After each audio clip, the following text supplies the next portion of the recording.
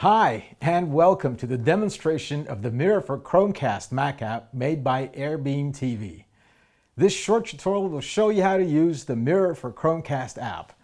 This application will allow you to exactly mirror the screen of your Apple Mac computer on your Chromecast. This can be any MacBook, iMac, Mac Mini, or Mac Pro. Here we have a TV with a Chromecast stick in one of the HDMI ports. The Chromecast is wirelessly connected to my router as well as my Mac. You start the Mirror for Chromecast app by clicking on it. On the top bar of your Mac screen, you will see the mirror icon appear. Click on the icon and you'll see the name of your Chromecast appear.